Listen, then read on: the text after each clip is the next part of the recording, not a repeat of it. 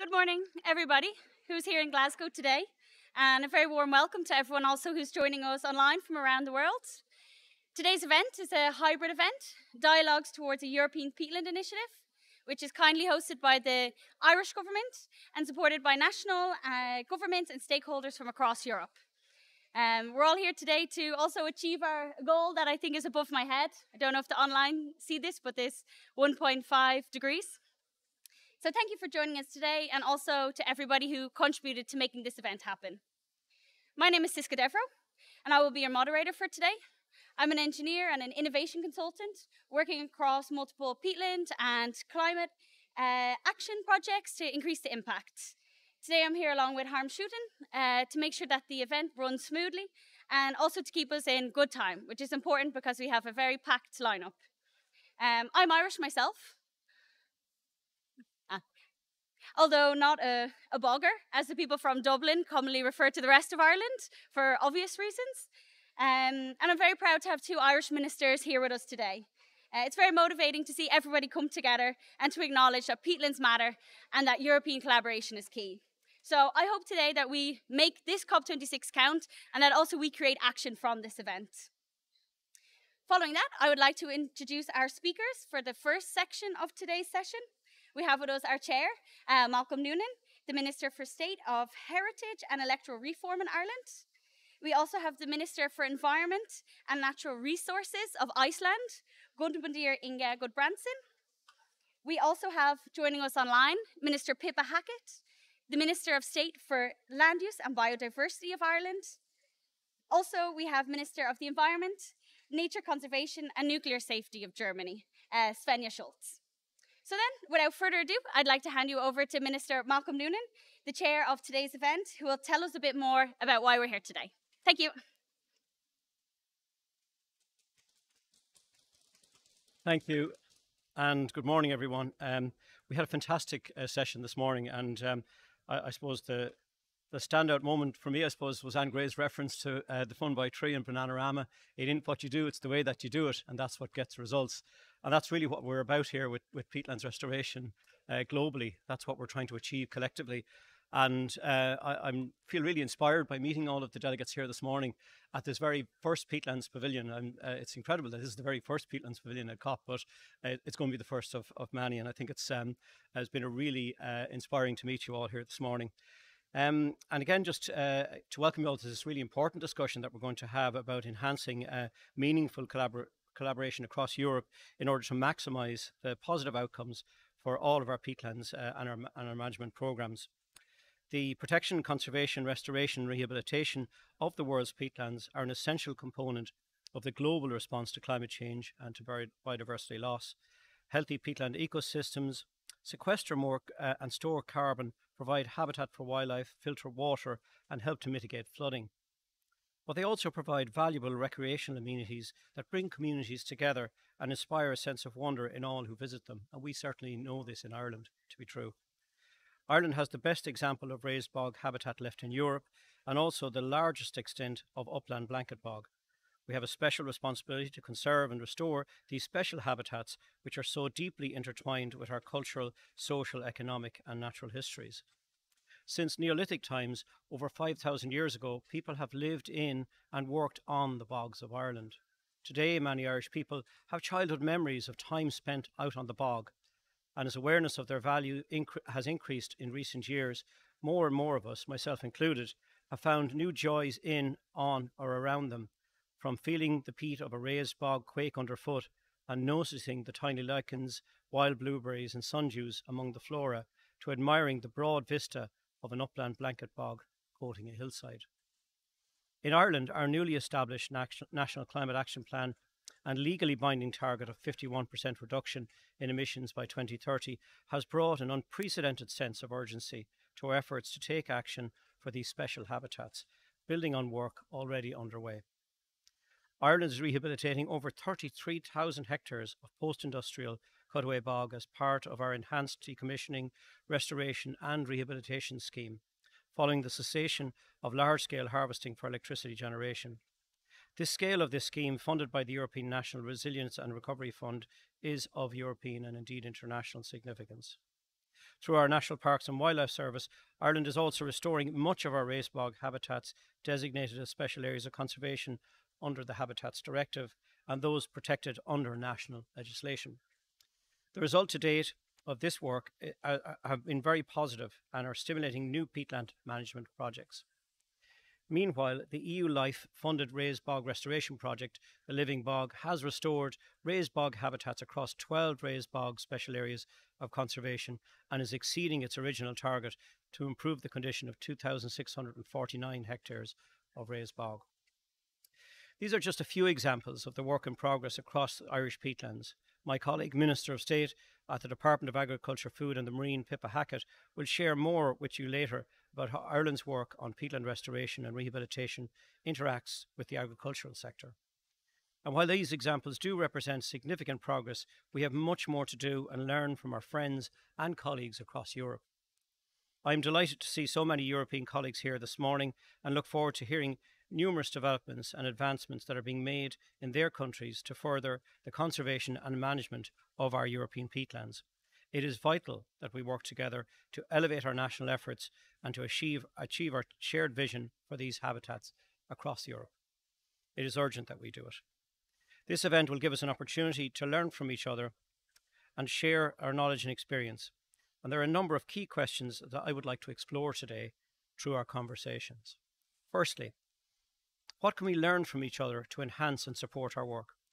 Across Europe, there are many peatlands projects producing innovative work on peatlands, including, amongst others, Carbon Connects, Care Peat, Life Peat Restore, the Repeat Project, and CANIP, along with the ongoing work of Ramsar and Wetlands International that have been developing and piloting techniques, technologies, and business models to sustainably restore, re-wet, and manage our peatlands. How can we best share these learnings? Secondly, how can we work together more effectively to pool resources and to create synergies? I look forward to hearing presentations by numerous experts here this morning on peatlands and their views on the future outlook of peatlands across Europe. I expect there are many opportunities for cross-collaboration. For example, in Ireland, the LIFE integrated project Peatlands and People will create a knowledge centre of excellence as regards peatlands restoration and rehabilitation.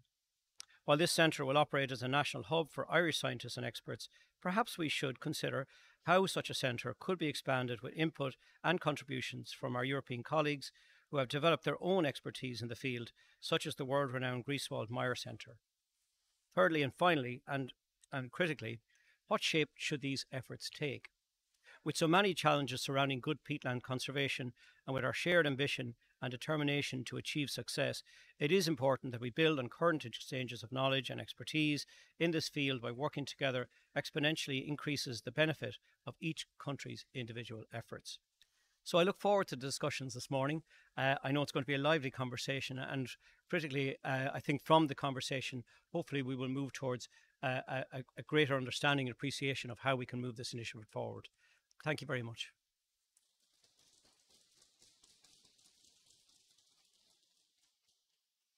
Thank you very much.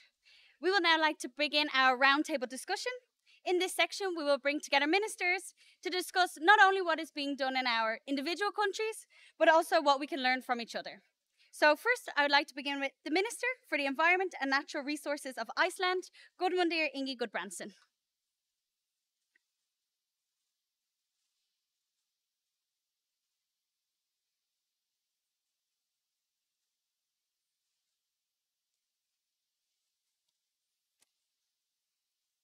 Yeah, good morning, everyone, again. I was here also this morning, and I think you said that in Ireland you say that you are either boggers or you're not. Well, I'm definitely a bogger, because I'm born and bred in one of the biggest and, needless to say, most beautiful wetland areas in my country. But it's great to be here at this event, and thank you for organizing it. We look at Irish people as our distant cousins. We have much in common, including peat and peatlands are part of our landscapes and our economic and social history. Where I come from, for example,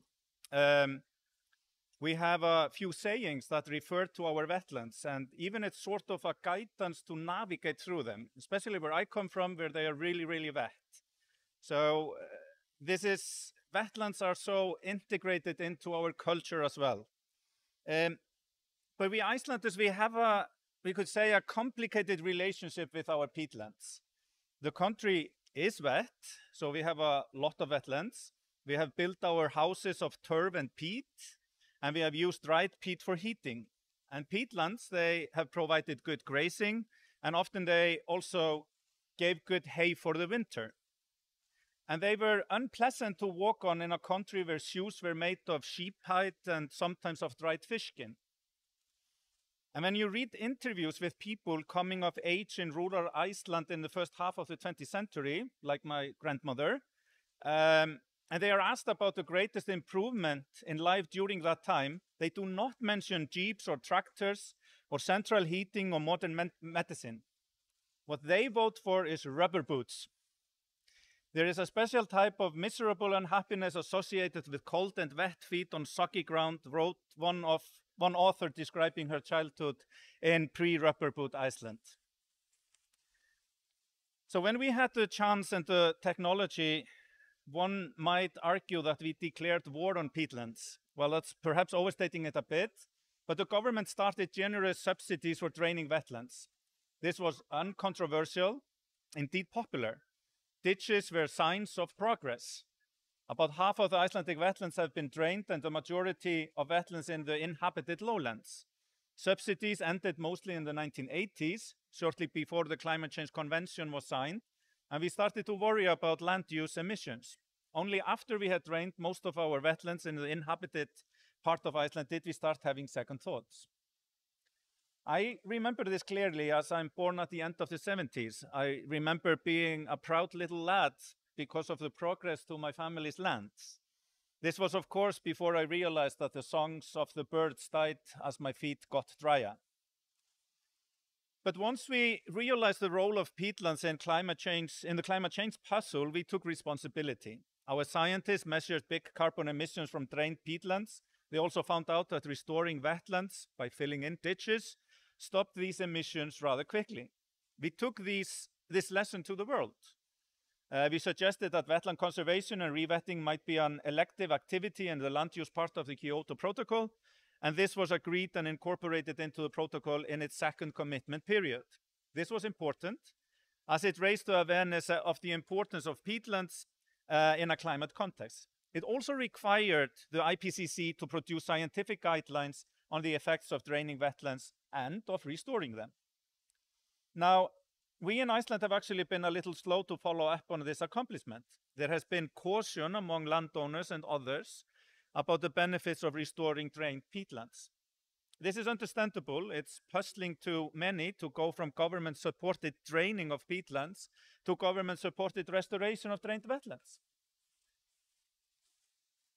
But we have now established a program on wetland restoration under our new climate action plan, first published in 2018 and then renewed in 2020. And there are two actions specifically on wetlands in this action plan. It's one on wetland protection and another one on increased funding for restoration efforts. And now, just last September, we expanded on the first action, the wetland protection, and gave out a special policy paper where we are concentrating on protected areas and how they can help us preserving wetlands by designating new areas for protection status and protecting them by law that way, by requiring development consent for new draining, and many, many more. So that was an important step towards the protection of wetlands. And I'm not going to go more in detail into the funding, but we have really increased restoration efforts by the government. So we also have a private fund for reclaiming drained wetlands, which is engaged in many projects supported by companies and individuals, and with the scientific backing of the Soil Conservation Service. So we are seeing peatland restoration taking off as a major factor in Iceland's climate mitigation efforts. And yesterday, I'm going to get a little bit personal here. I got sent photos of a new restoration project taking on the land of my family. My parents are paying back the wetland debt created as I was a child and before that time. And again, I feel proud, but for another reason now. Proud to see my childhood wetlands being restored, but also proud to be taking part in creating something new in my country as a minister, where we are trying to change the attitude and morals towards our precious wetlands. And I'm really looking forward to listen to the birds sing again in the bogs. They aren't really bogs, but they are wetlands where I come from. So ladies and gentlemen, and everyone outside of these two categories, I want to talk a little bit about the lessons in Iceland experience with peatland conservation and restoration. So first, get the science right and follow the science. We listen to our scientists and we have tried to improve the science as it can be quite complex. Emissions vary from the types and thickness of the wetlands. We have made great progress in this worldwide and in Iceland, and this is crucial. For example, so that we can concentrate on restoring the wetlands that are emitting the most. Now, second, raise awareness.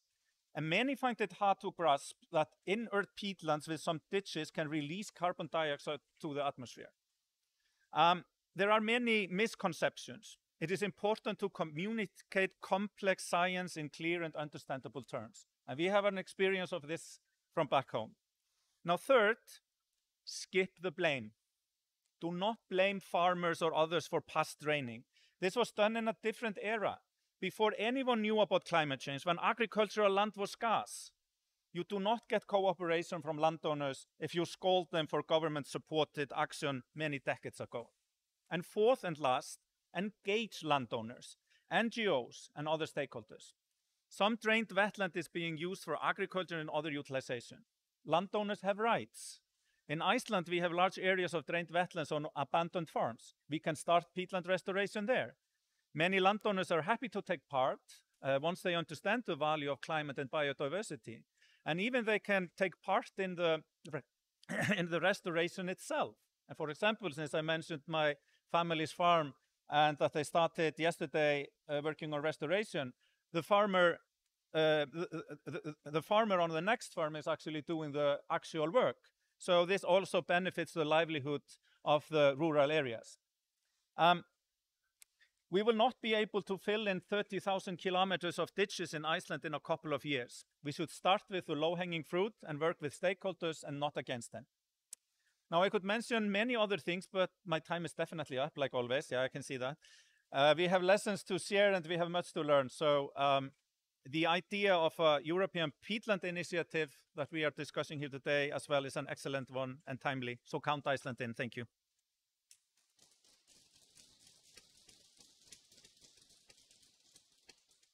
Thank you very much. So now I would nextly like to introduce the Minister of State for Land Use and Biodiversity of Ireland, Pippa Hackett, who should be here joining us online.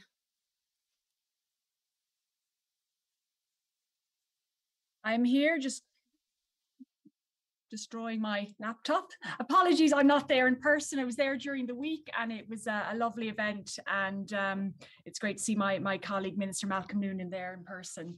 I suppose I would classify myself as a bogger also. I live in the Midlands of Ireland, very much surrounded by all types of peat, from the extraction to the farmed, and some wonderful rehabilitation projects around me also. So listen, it's wonderful to be here today. Thank you very much for having me, and I'm really looking forward to hearing these discussions later. Look, we really all know the significance contribution that European peatlands can make to the challenges of climate change. And certainly the importance of protecting peatlands and organic soils in general, and the large carbon pool that they represent. As people probably here know, globally it is estimated that despite only covering as little as 3% of global land surface, peatlands are responsible for up to 10% of all greenhouse gas emissions, while at the same time also acting as the largest land-based carbon store we have, representing about 42% of all soil carbon. So really, by providing an understanding of the role that peatlands play in providing not only valuable ecosystem services such as water filtration and biodiversity, supports implementing a coordinated policy approach for peatlands across Europe is going to be a really important mechanism for protecting peatlands, and hopefully can be replicated around the world. But at all stages in this process, and as the previous speaker, as Minister Guðbrandsson said, we have to involve communities, we have to involve farmers really from the outset. And I suppose in Ireland and in other countries, peatlands, they're not only carbon stores, but they have very deep, meaningful cultural meaning for communities.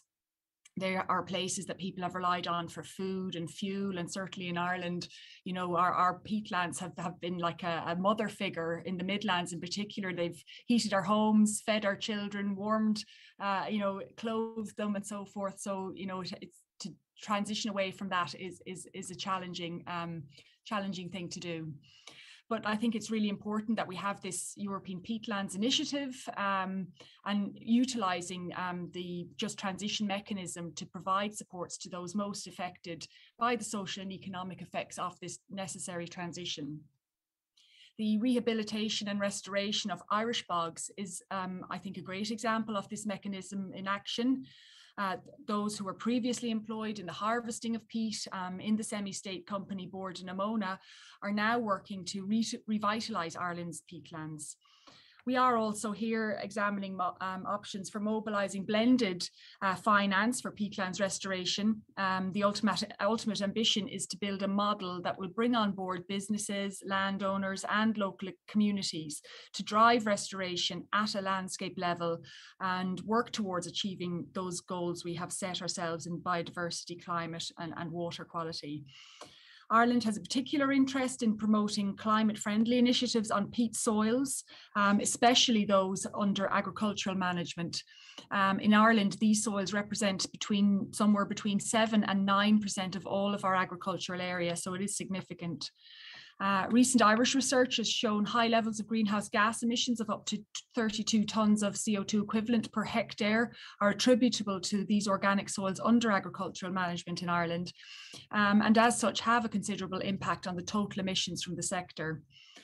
This improved understanding of peatlands emissions has resulted in my government reviewing its ambition for the rewetting of organic soils under agricultural management from an original target of 40,000 hectares to an increased target of 80,000 hectares under our recently launched All of Government Climate Action Plan 2021. And to realise this increased ambition, my government has funded a number of agriculturally specific research projects, which may be of interest to other European countries and people listening here, and really maybe in areas who are starting down the road of peatlands protection. From an early stage, we have realised that to implement the correct policies, we must first, have access to precise maps showing the location of these farmed peatlands. And to address this, my department has funded 2 European Innovation Partnership projects, not only to provide the precise location data, but also to begin to understand how farmers and rural communities can be brought on this journey of restoration and protection. The first of these projects is a really innovative mapping project which will seek to transform 100-year-old maps to digital format to better inform our target areas.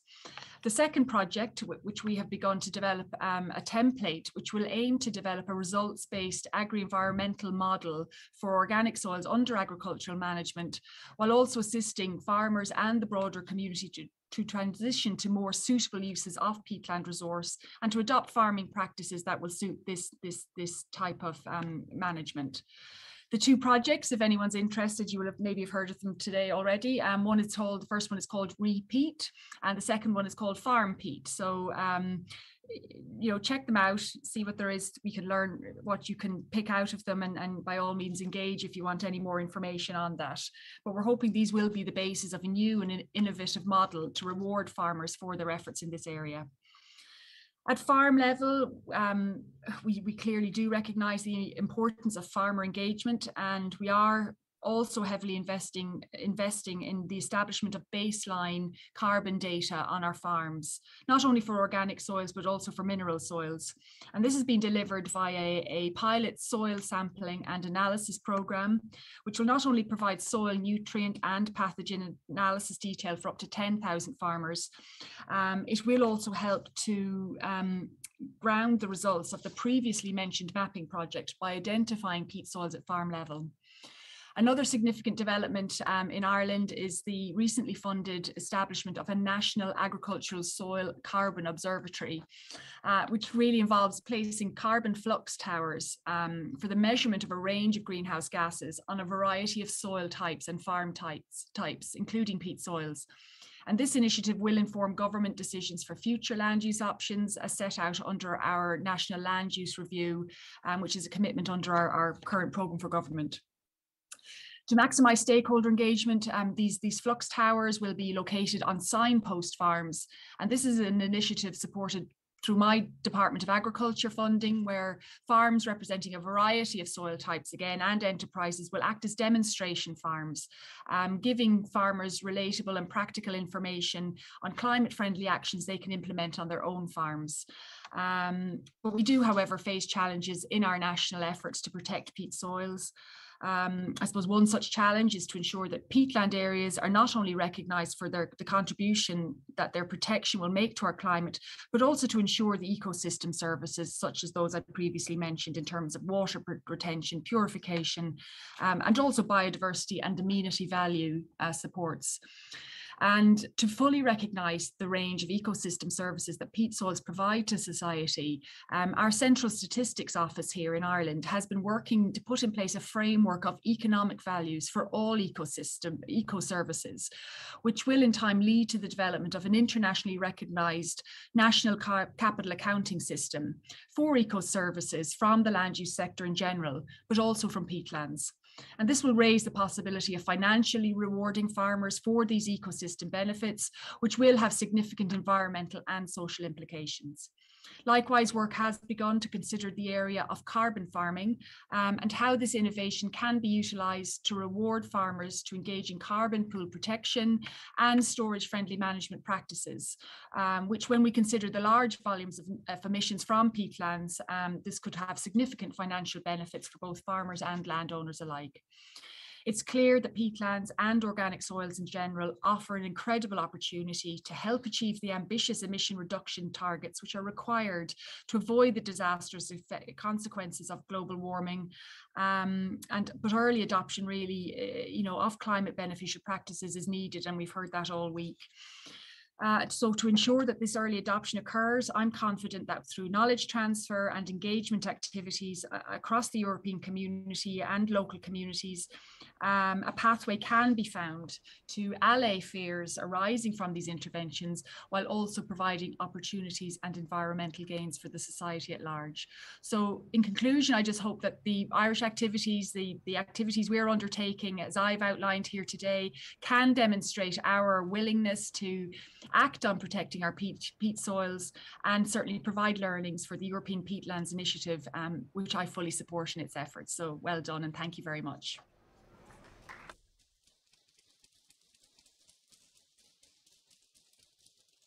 Thank you very much. It's great to see Ireland and Iceland recognising the importance of peatlands and also what we can learn from each other. I'm now very happy to introduce Minister of the Environment, Nature Conservation and Nuclear Safety of Germany, Svenja Schulze, who will be giving us a short address followed by a question.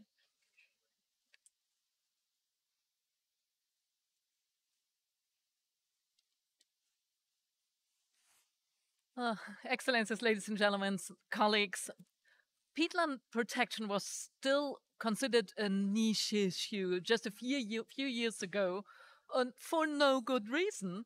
Peatland protection protects the climate just as biodiversity does, and it is effective, if it is inexpensive, and it is low threshold. In other words, it can be implemented without using complex technology. And this is why I'm really delighted that there is now an increased focus on peatland protection at this COP too. This is a first, but it is an important step. Now, the priority has to be practical implementation of peatland conservation and restoration. And I'm sorry to say, when it comes to peatlands, Germany has hardly been a good role model in the past. We have drained 95% of our peatlands, and 1/3 of our agricultural greenhouse gas emissions come from the use of degraded peatlands. And this development, which has evolved over a long period of time, now leaves us facing serious challenges today. The German government acknowledged the situation and is now taking corrective action. We have made considerable progress in recent months. We have published a national peatland protection strategy. We have concluded a target agreement with the lender on climate change mitigation through peat soil conservation. By 2025, we will have provided around 330 million euros for re-wetting drained peat soils. We will also promote the introduction of new management practices in this land. Peat extraction is to be phased out. We want no new permits to be issued. The Federal Environment Ministry incorporate a broad participation process when developing national peatland protection strategies. We also drew on expertise in other countries. For example, we hosted a workshop with experts from other European countries, and we recognized the urgent need for knowledge sharing on all sides. We have to launch peatland conservation measures as a matter of urgency. It takes a long time before these measures have an impact, and this is why we have to make the most of the opportunity to learn from one another.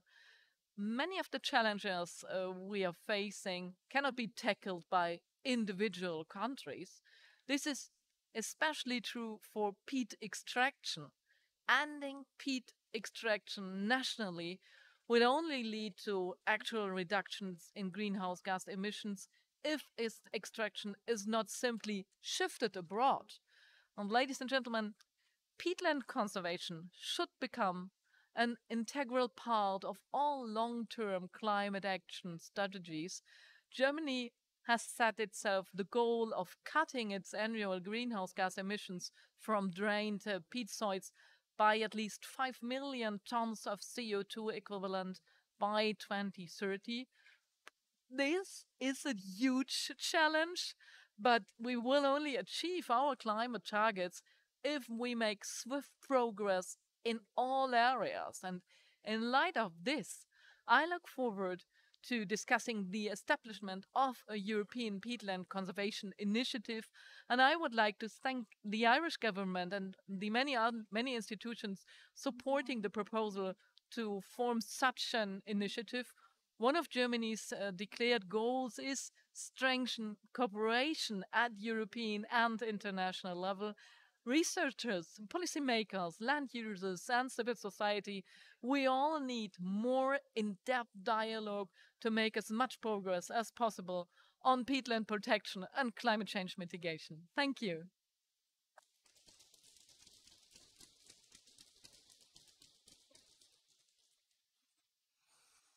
Thank you very much. So unfortunately, Svenja has to leave us after this, so she won't be here for our Q&A at the end, but we still are very interested to hear what she has to say. So we would like to ask you, from your experience with the peatland protection in Germany, what benefits do you think a European peatland initiative could generate? That's no problem. Thank you. Thank you. When we developed our strategy, we learned a lot, and we were able to benefit from the knowledge and the experience of other countries and regions. They shared that with us, and now we are happy to pass in our own experience. And I think we will make much faster progress in peatland conservation if European countries share which with each other what they have learned, instead of gathering experience individually. Coming together, learning together, I think that is the right way. And moreover, there are some aspects to peatland protection which we will not be able to solve as a national level. I've already given an example of peat extraction. We will not achieving a great deal with the bans of peat extraction in individual countries. We need a coordinated approach involving as many countries as possible, and at the same time we should cooperate closely with research institutions and industry to quickly find a high quality substitute for peat that are available in sufficient quantities, and only this will ensure that phasing out the use of peat will lead to global reductions in greenhouse gas emissions. And in my view, from our experience, we need to improve network activities among the actors of peatland conservation with regards to nature conservation, with regards to agriculture, we hear that before, with regard to research, and with concrete measures and monitoring. And I think such an initiative is really important, and that will gather a genuine added value if we put all our knowledge together. Thank you very much.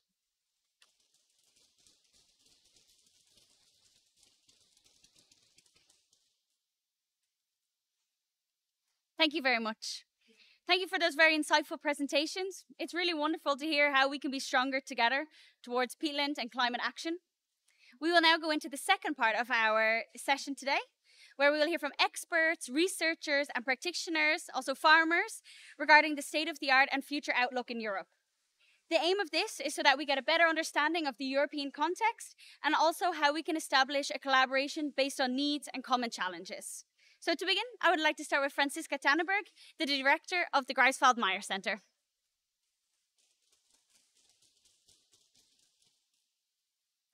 Thank you very much. I'm not a bogger. I come from an area where we have lots of fens, groundwater-fed peatlands, and actually the majority of peatlands in Europe are fens.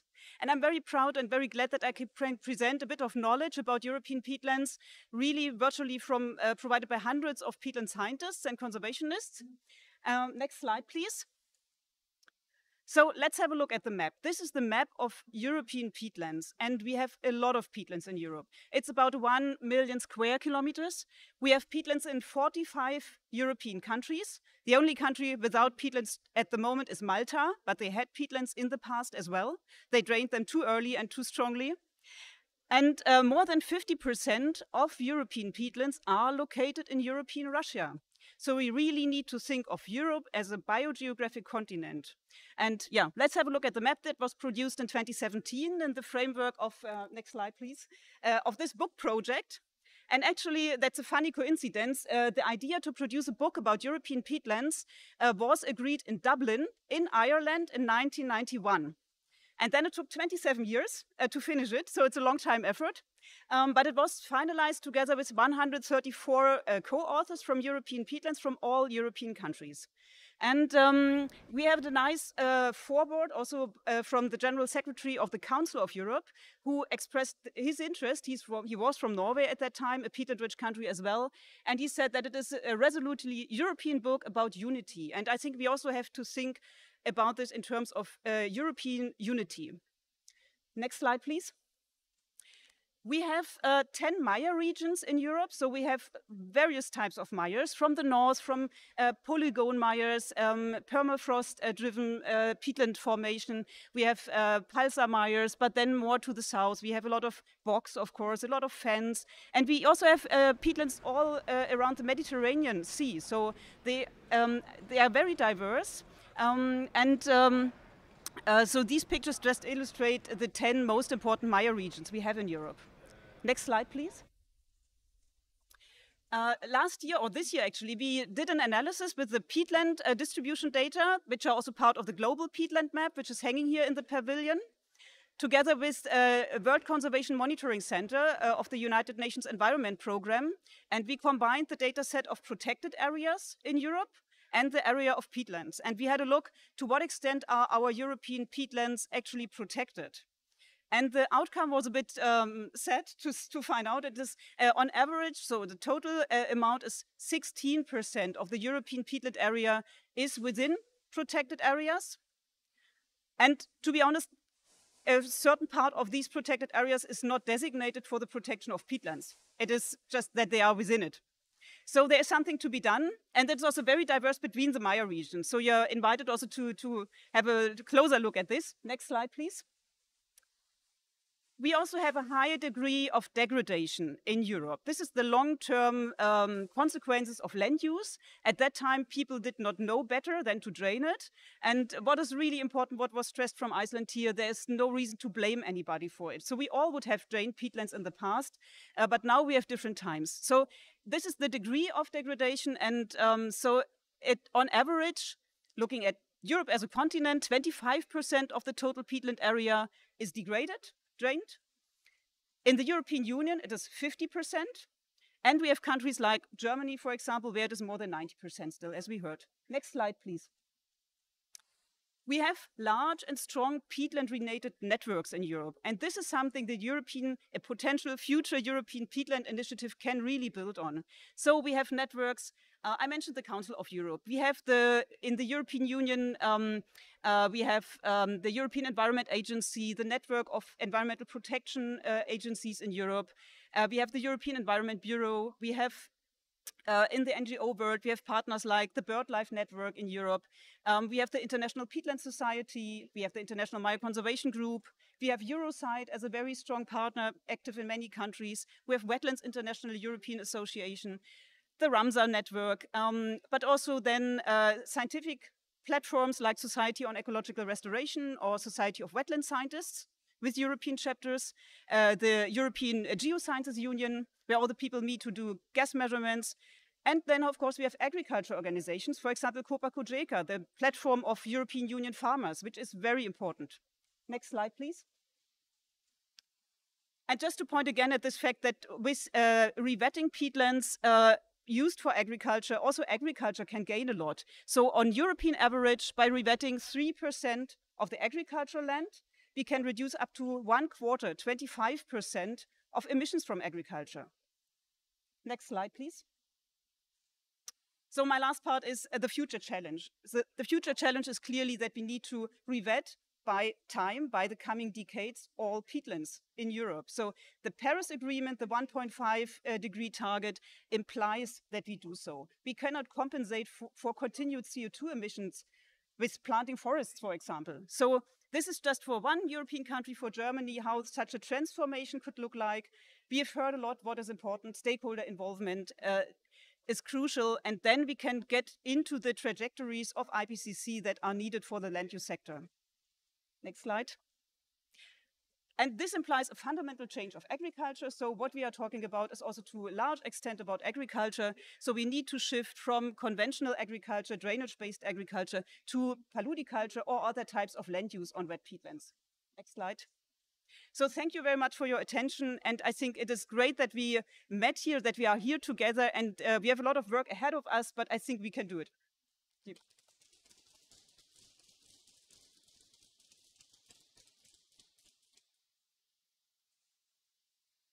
Thank you very much, Franziska, for that compelling presentation.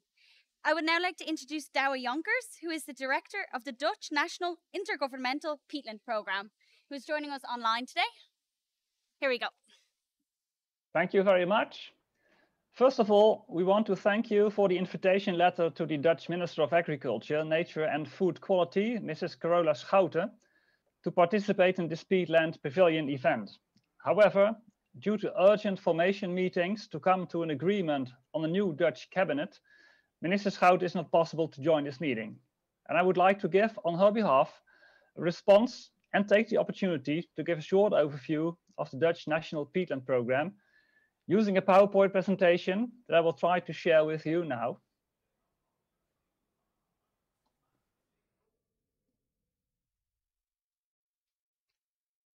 I hope you can see it. My name is Douwe Jonkers. I'm the Program Director of the National Peatland Programme at the Dutch Ministry of Agriculture, Nature and Food Quality. And I am here together in this meeting with my colleague, Chris van Naarden, the R&D officer at the same ministry. To jump into conclusions first, on behalf of the Minister, I can inform you that the Netherlands embraces the initiative to come to a European network and that we are willing to participate in such a network aimed at sharing and discussing national peatland policies and strategies, and sharing and discussing information on research and development projects and initiatives related to that. And now, having said that, I would like to give you a short introduction to the Dutch National Peatland Programme. But let me start to tell you first where we are in the Netherlands. The Netherlands is a flat, pancake-like country in the northwestern part of Europe. It is a delta of 4 international river basins, the rivers Rhine, Maas, Schelde and Eems.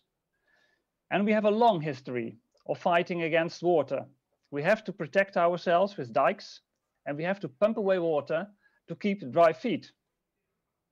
And at present, approximately 50% of the Netherlands is laying below seawater level or prone to flooding by river water.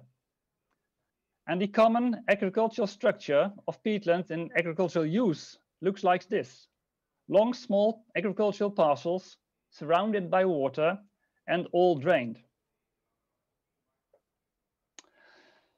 Our national peatland policy is part of a Dutch climate agreement from 2018 with the objective to reach 1 megaton of carbon dioxide equivalent reduction of greenhouse gas emissions from peatland in agricultural use by 2030. And this agreement was made by a lot of parties. It should be realized through the making of 6 regional peatland strategies for which the provinces take the lead, and to be realized through a bottom-up and adaptive approach, learning by doing. And we have a central governmental budget of 200 million euros for regional processes and implementation of no-regret measures, and 76 million euros budget for research and development. We follow a phased approach, producing regional peatland strategies in 3 steps. The first this year, 2021, the second in 2023, and the third in 2026, bringing more and more focus to the selection and implementation of specific measures in specific areas, and with the aim to come to an integration of regional objectives. For instance, with respect to the Water Framework Directive, our objectives for Nature 2000 areas, our peat, meadow, bird strategy, and our manure policy based on European Nitrates Directive. And we have an extensive research and development program, which consists of 2 parts: a national research program on measuring greenhouse gas emissions from reference sites and experimental sites in different places throughout the Netherlands on peat and peaty soils using different techniques. And we have a national peatland innovation program where we investigate new techniques. And this program is based roughly on 3 pillars. The first one is to continue dairy farming, but at higher groundwater levels, using reverse drainage systems and infiltration techniques and measures to improve soil structure, such as the application of clay in peat, which seems to reduce the decomposition of peat. But also, the second pillar is the cultivation of crops, other crops under wet conditions, such as cranberries or peat moss that can be harvested and used as an alternative for the excavation of peat bogs outside the Netherlands, and the production of common reed and cattail, and the production of building materials or even textile from it, which is shown here in this picture. And finally, of course, the transition of agricultural land to natural wetlands. And with that, Mr. Chairman, I want to end my presentation and give the floor back to you.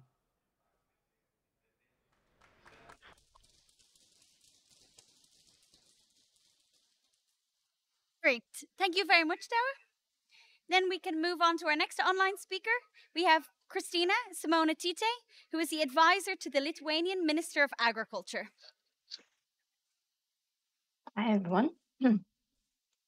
So I'll share my slide as well. Well, first of all, thank you very much for the invitation to participate at this event. I actually had an honor to speak at another event at the Peatland Pavilion earlier this week while I was still in Glasgow, and it was on peatlands in the Baltic states. So, but this opportunity today is also very much appreciated, being able to share in a broader context some of our experiences. So that's what I will do. And in these few minutes, we'll share some of the exciting developments with peatlands and restoration in Lithuania. So Lithuania is a small country in the northeast of Europe, and about 10% of Lithuania's area is classified as peatlands. However, as we've heard from other speakers as well, as a peatland-rich country, during the late 20th century, many of those areas were drained for agriculture primarily, but also for other uses. And today, about 2/3 are damaged and in need of restoration to preserve their great value. So this is a biodiversity, water quality, but also a climate problem, as these damaged peatlands are a major source of greenhouse gas emissions. And that's not just in Lithuania's emissions profile, but also globally as well, as our peatlands are among the top emitters worldwide. So in light of the UN decade on ecosystem restoration and the pressing climate crisis, restoration of peatlands, as you all of course aware, has come to the forefront as one of the obvious natural climate solutions. But what is also a key and very important is the need to scale up these restoration efforts. And that is what we are attempting to do in Lithuania with an investment from the EU Recovery and Resilience Facility, or RRF, specifically dedicated to greenhouse gas emissions mitigation through revetting of degraded peatlands in the agricultural lands. And we are one of the few EU countries that has proposed such a nature-based measure to the green transformation component of the RRF, in addition to more technological climate solutions. So what the measure will entail until the 2026, through this investment, we are planning to restore about 8,000 hectares of peatlands that are currently in agricultural use. While this obviously only scratches the surface in terms of the whole area of damaged peatlands in Lithuania, it is also a significant step up in our restoration efforts and really a first of its kind and scale initiative in Lithuania. And we need to start somewhere.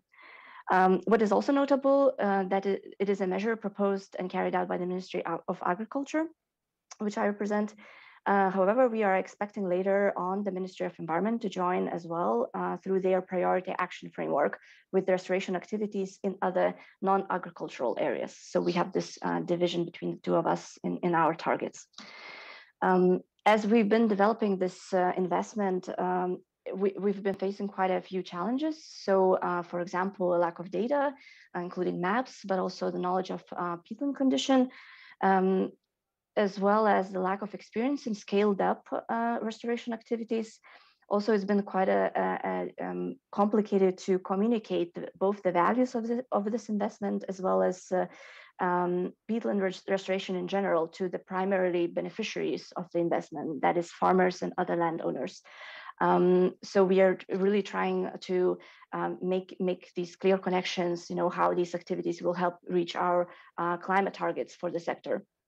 So it is really important to demonstrate not only the environmental, but also financial gains to them, including in the long run, to encourage their involvement in the recovery of their land.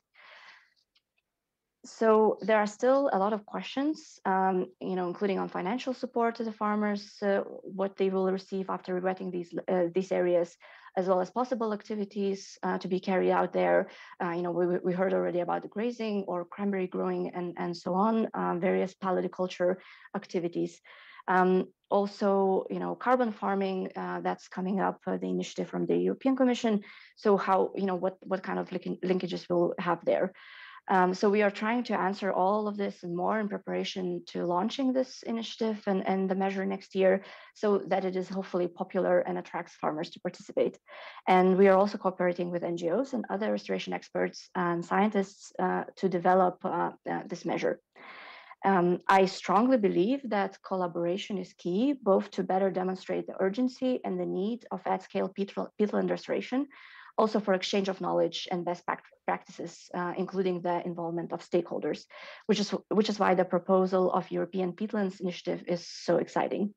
And for a small country like Lithuania, such partnerships allow harnessing the experience and expertise of other countries, especially since we are still at the very start of our restoration journey. At the same time, I'm sure that our lessons learned with this RRF measure, but also other initiatives, will also be of great value to others. And I'm hoping that we'll be able to share these lessons with you in the future as well. So that's all. That's all. Thank you very much.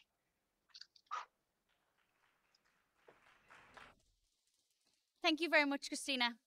We're also very happy to have some representation from the Baltic countries at our event today. Next of all, I would like to introduce Andrew Miller, the Chief Scientific Advisor at the Environment, Natural Resources and Agriculture Department of the Scottish Government.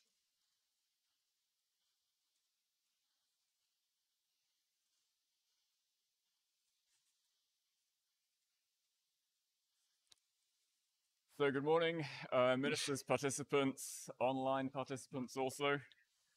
I'm very pleased to be here representing not just Scottish researchers, but also Scottish Government. So I'm a university scientist embedded 3 days a week in the Scottish Government. To give you the core statistics, as everybody has been, Scotland, we expect about 24% peatland cover, 80% of that degraded. When peatland emissions were included in the UK's greenhouse gas inventory, Scotland's emission contribution increased by 10%. So the option of ignoring peatlands is just not a feasible one for us. That was already well recognized, and those of you who were here earlier in the morning heard about Scotland's Peatland Action Programme. Since 2012, this government programme, administered by the Nature Scot Agency, has disbursed about £30 million worth of funding and restored more than 25,000 hectares of peatland. Scottish Government committed last year to £250 million of additional funding over the next 10 years, which should restore about 250,000 further hectares of peatland. So on average, we now need to restore every year the sum of all past years' observed restoration. This means that our entire system is facing a capacity challenge. That applies to the science, it applies to the implementation capacity on the ground, it applies to the training capacity that trains the drivers of the diggers that will go out onto the peat eventually. The critical change in that program is to provide multi-year funding. So what has helped us to scale up is the change from annual projects to multi-annual projects, which is ongoing right now, not helped by a COVID pandemic in the meantime. The challenge to science, the mapping challenge you know well, we've heard it discussed many times. The challenge to science is also to determine what are known as the emissions factors, that is the intensity of emission on different types of peat. It's clear that, you know, we're talking about biology, there is fantastic diversity, as there always is with biology. So which peatland is emitting most? Question one. So we now have UK-wide estimates of that, tier 2 emissions factors as they're known. But the second question is, okay, with what certainty do you know that estimate of the emissions factor? What is the error bar for researchers in the audience? So the challenge to science is now continuing. Minister Hackett mentioned the flux towers being located in Ireland to measure this emissions intensity in different areas. In Scotland also we have a coordinated network of flux towers managed particularly by the James Hutton Institute, a research institute largely funded by Scottish Government. I advise on a £50 million per year research programme.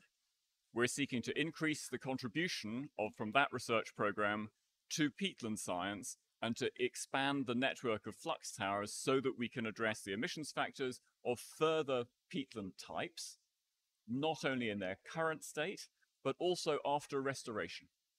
So what's the bang for the buck? How much emissions reduction do you get from which piece of peat at what timescale? Those emission factors that I mentioned, the estimates already include data from around all of northwestern Europe. We don't have enough data for the UK and certainly not for Scotland. So it's commonplace in the scientific community to collaborate, to share data, and then to follow up with organizations like the Greifswald Center, where those data can be coordinated. So one of the strands of any peatland initiative should be to reinforce and build upon those networks of scientific collaboration, which Franziska already showed on the slide earlier. We suggest, however, that the network has much more to offer. So on Monday last week, Cabinet Secretary Matheson signed a memorandum of understanding here with the Ministry of Environment of Chile, which had 11 chapters or 11 different targets for cooperation on the restoration of peatlands, wetlands, and other aquatic ecosystems. It comprised cultural artifacts, cultural assets, research, the restoration practices, and I think amongst those, these really interesting areas of new technologies which give ownership of restoration projects to communities. Just one initiative I'll highlight. In the Edinburgh area, I'm based in Edinburgh, we have a £1 billion UK and Scottish government initiative to lead data-driven innovation. Part of that is known as the CivTech Challenge. We also have FinTech for finance and other forms of tech. So one of the projects in the CivTech Challenge, which is now in its second phase, is to use data aggregated into an app to choose the optimal areas for peatland restoration on your particular farm, your particular business. So this is a way of providing tools to advisors and to landowners to give them ownership and more engagement in the process. Those of you who were here a moment ago would also have heard Anne Gray talk about the process of stakeholder engagement of that Peatland Action Programme. Employing people who are already locally engaged, using the social infrastructure, which may have occurred for some other reason, for deer management, for example. We had a very effective presentation last week on that. Finally, I should say that we would hope in Scotland that the European initiative would coordinate really closely with the Global Peatlands Initiative, in which UNEP has coordinated from tropical countries and now both north and south, boreal and temperate peatland countries. And so any initiative that follows should work closely with the GPI, not to dilute the European focus, but rather to expand that network of learning. We should recognize that peatland restoration is an action not only for climate change, but also for biodiversity. As we look forward to COP15 in Kunming, we should be seeking to have peatland restoration recognized also in that context. And I'm sure that a European peatland initiative would seek to do exactly that. So we look forward to working with you all in future in that really exciting context. Thank you.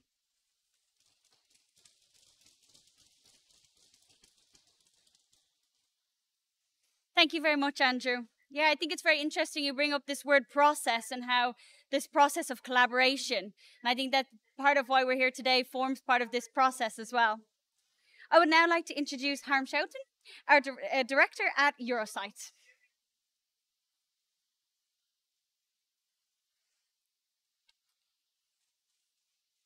Thank you very much, Cisca. And Andrew, I didn't know it was the dress code of the day. Apologies, but very nice. Thank you, ministers and speakers, for your very interesting speeches. Eurosite, the European Land Conservation Network, currently has 75 members in 24 European countries. And our members are governmental and civic society organizations working on land management. And we provide networking service all over Europe. So, Guðmundur, we are the people with the rubber boots. Not today, I have my Christmas shoes on, but it's normally we have the boots. Yeah. Well, today in this climate summit conversation, the question is whether and how European collaboration can accelerate the recovery of peatlands. And the good thing is that we will only find answers through cooperation. From the perspective of Eurosite members, I will mention 3 things that are important. First, we want to raise awareness. Awareness for the importance of conservation and restoration of peatlands for fighting climate emergency.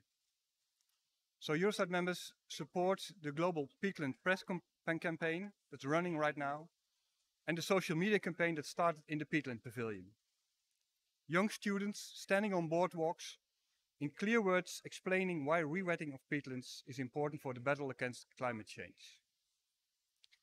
Secondly, we want to share knowledge. Although there is a good in-depth knowledge of the recovery of peatlands, much of that knowledge remains at national level. So the Eurosite Peatland Restoration and Management Group probably is the first sustainable Europe-wide group on peatland restoration and management. And last week we had a Care Peat event here in this Peatland Pavilion about restoration and management. And thirdly, the most important maybe, is we want to connect to key stakeholders.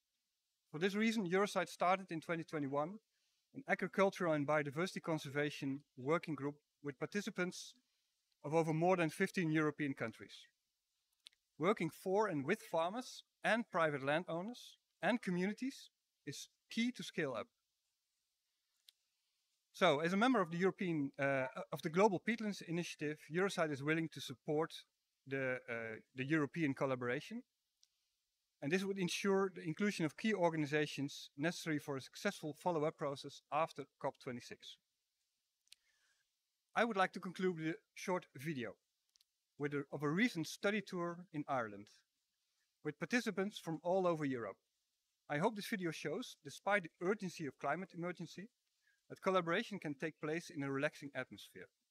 So let it be an inspiration to us all.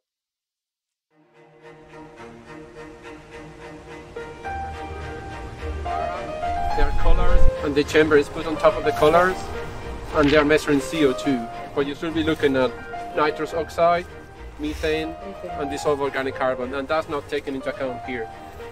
But to get this man-made climate warming is looming, with all the consequences for humanity.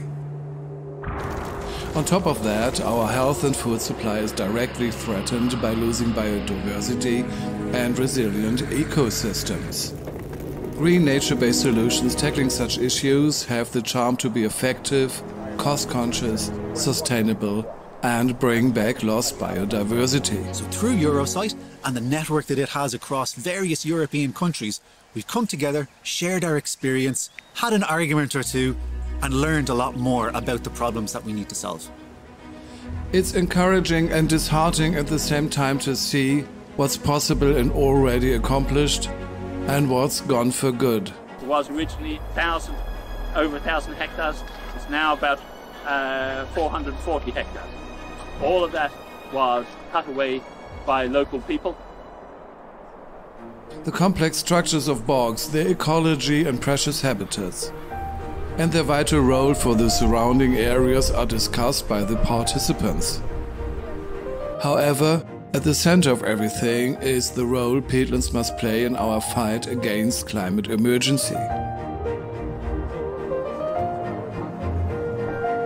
So the Natural Climate Buffer Study Tour is a collection of various different national park organisations, scientific organisations, community groups and NGOs from across Europe who all come together every second or third year to visit sites that are of real importance for the fight against climate change. Much of the great work that has been done to restore peatlands in Ireland and elsewhere in Europe are often initiated and accomplished by local volunteers and a few professional experts. For the urgently needed acceleration of peatlands restoration, such a situation is not sustainable. Climate mitigation like carbon sequestration or water retention or flood attenuation or even cultural or amenity values. And by taking all of these people together, visiting various sites, we learn from each other and can bring those lessons back to our own national parks to hopefully make a larger difference together. Everyone involved in this study tour agreed that community involvement is critical to restoring peatlands to wet and healthy habitats. This stops their greenhouse gas emissions and turns them into carbon intakers. But communities can't be left in the cold in the fight against the climate emergency. There's much more political and societal support needed. We have no time to waste.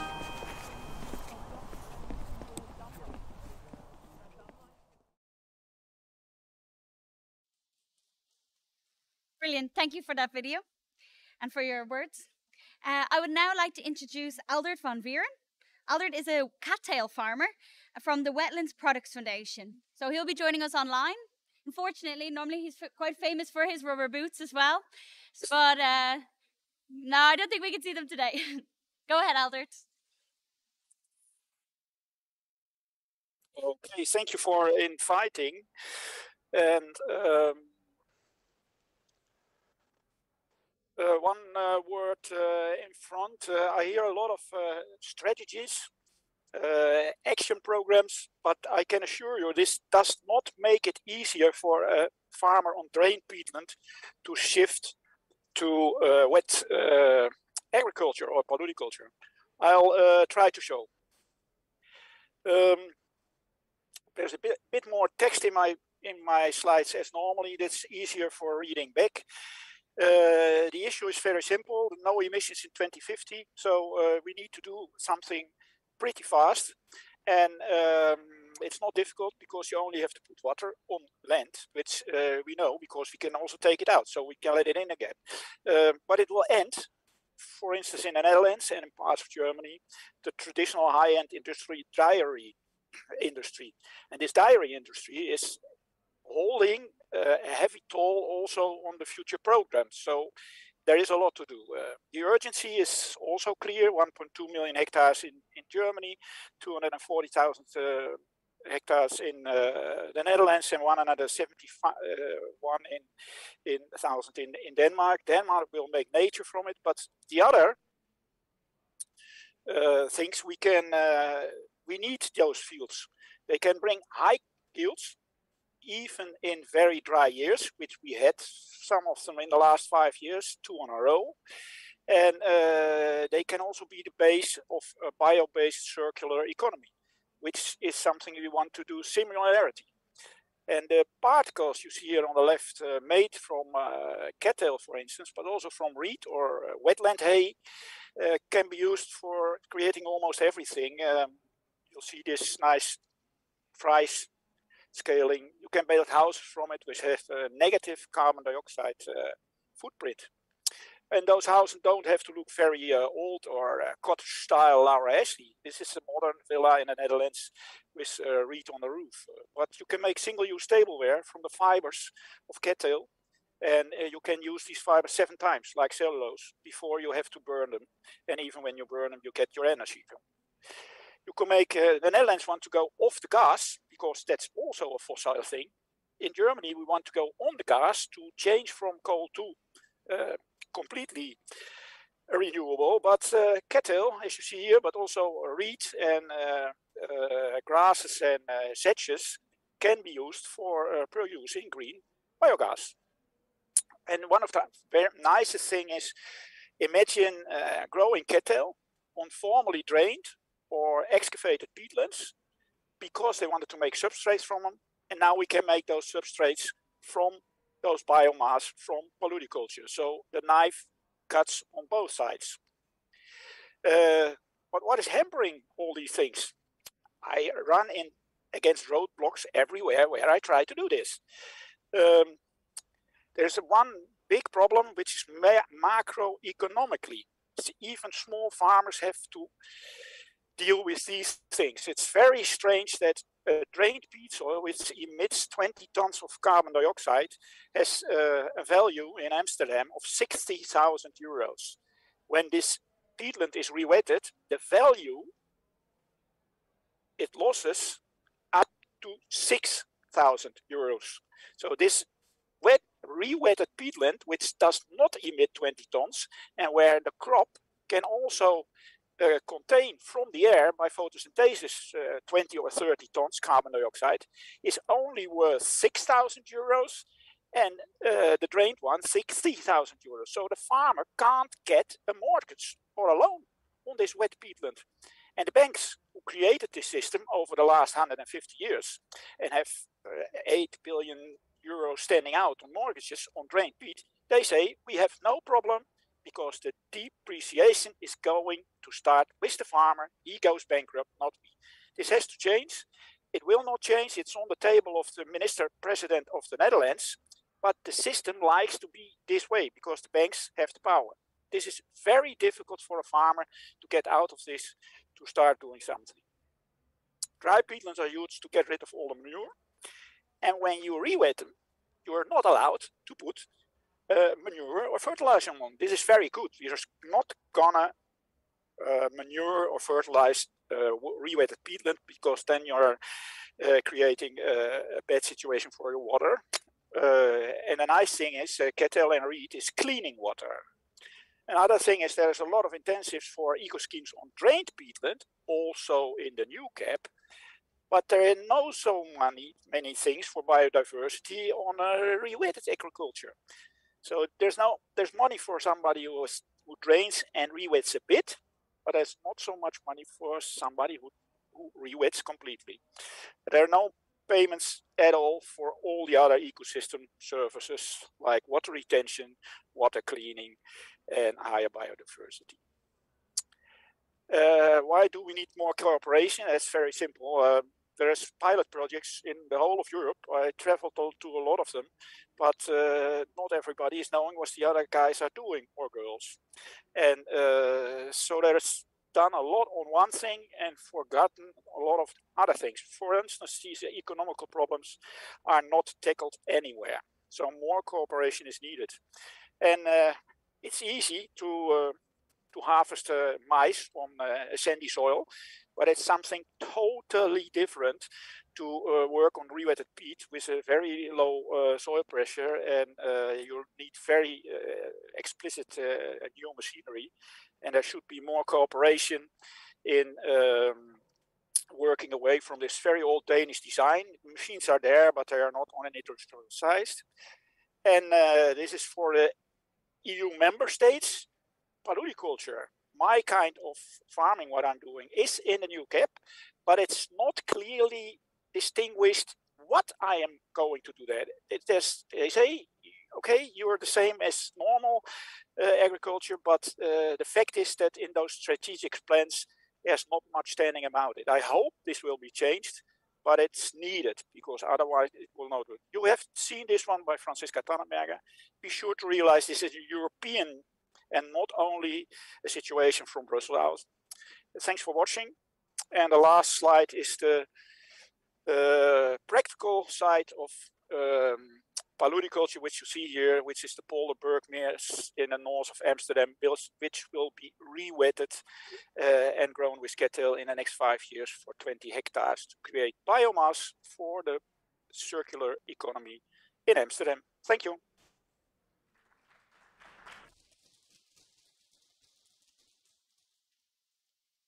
Thank you very much, Albert. We're all very happy to have a more underground perspective here today at the event from a cattail farmer, and for all your work with the Wetland Products Foundation.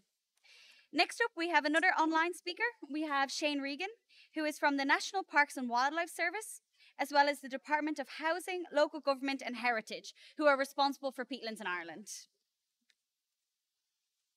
Thank you, Cisca, and thank you for inviting me today. I'm delighted to talk to the COP, and I'm going to present some of the work I'm doing with my colleagues in the National Parks and Wildlife Service on developing a peatland observation and restoration network in Ireland, and how that can feed into the work that's been done across Europe, and how we can work together on some of the challenges that we all face. And I think that's very clear in the talks today.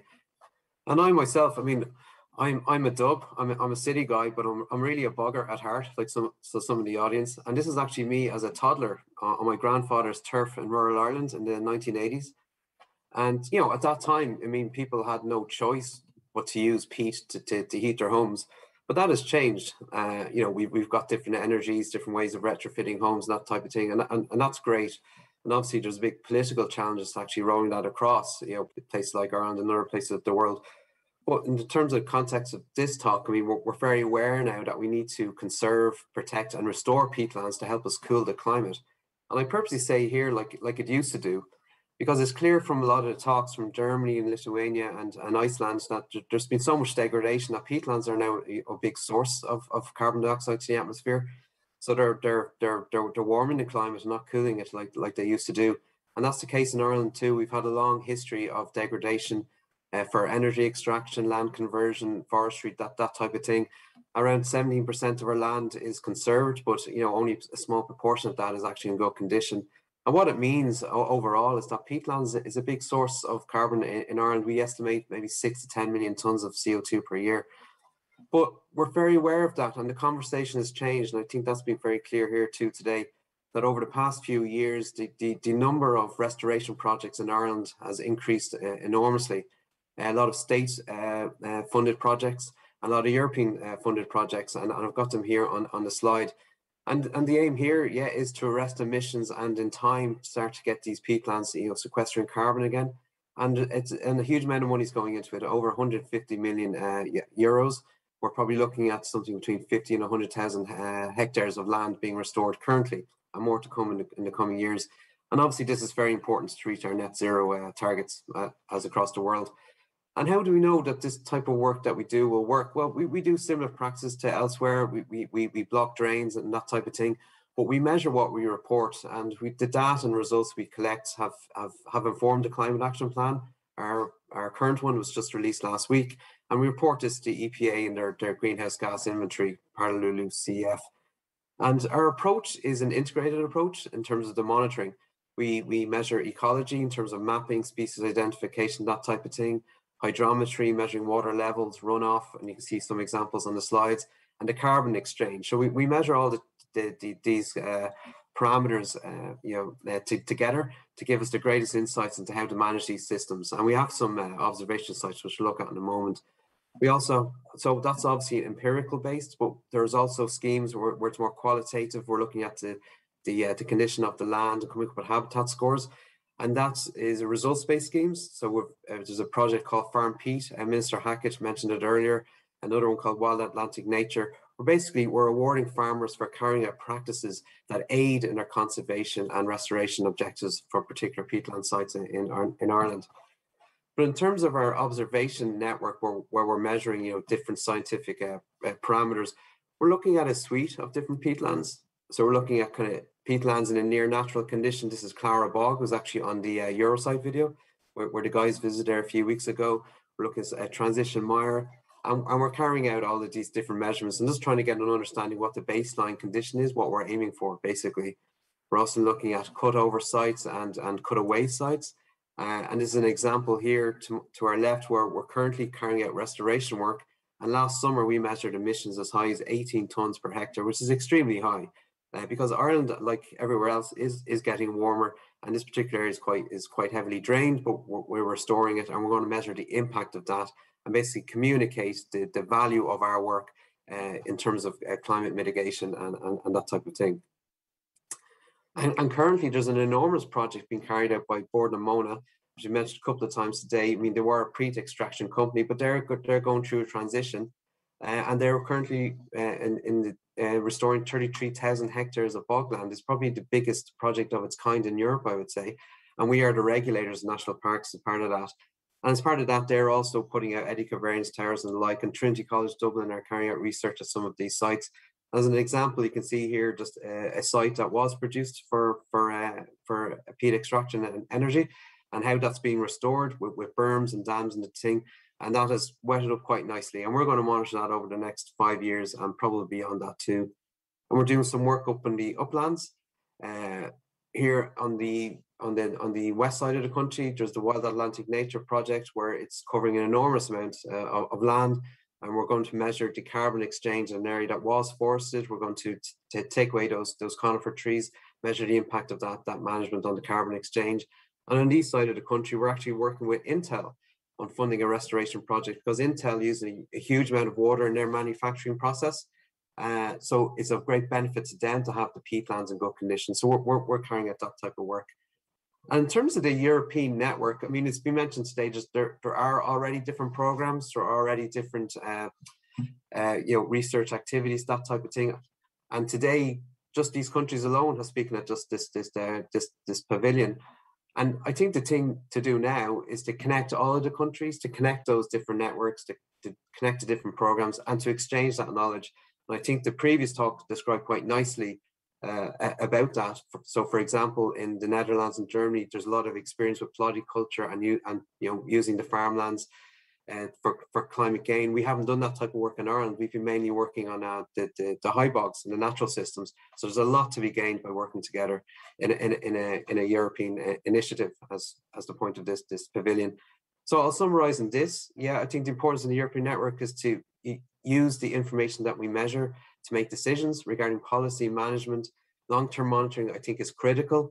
We're behind in that, but we're getting there, I think, to advance our understanding and to make that data available to scientists across Europe to work together and further our insights and aid ultimately in the restoration of the peatlands. Thank you.